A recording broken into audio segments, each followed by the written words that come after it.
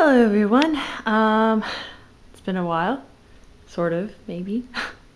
Today I was sort of thinking about asexual identity and what that is, and for some people I know, uh, sometimes they worry about being bogged down by stereotypes and how, their perception, other people's perception of them, is watered down in, a few words. Because, sometimes when you want to understand something, you need keywords. You're like, what's this? What's this? Okay, I get it now. Because, we expect information, so much information to be conveyed by a small word, and we want everything packaged for us. But do I feel like limited by, so sometimes it can be limiting, but do I feel like, do I want people to see me and, say, asexual, that is your identity, that is exactly who you are? Well, not entirely.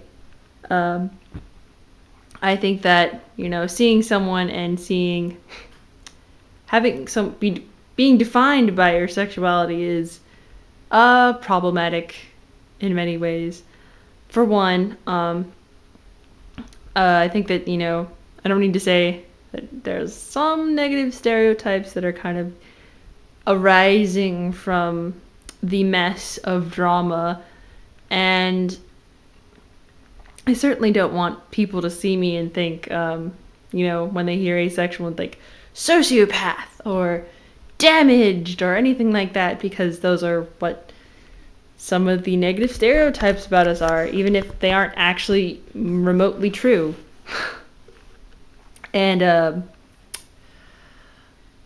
far as, I don't really think that I am defined by that, because, some days I kind of, sexuality just isn't really that big of a part. I mean, it is a big part of my life, but it isn't like something that I'm like, what's I'm gonna do? I'm gonna make something asexual today. What am I gonna do? I don't do that. I have so many other things that, make up who I am that have very little to do with sexuality, at least in my opinion. Maybe I just don't think they have much to do with sexuality, because I am asexual, and sexuality is like no biggie for me. I just felt like rambling about that because I've just been thinking about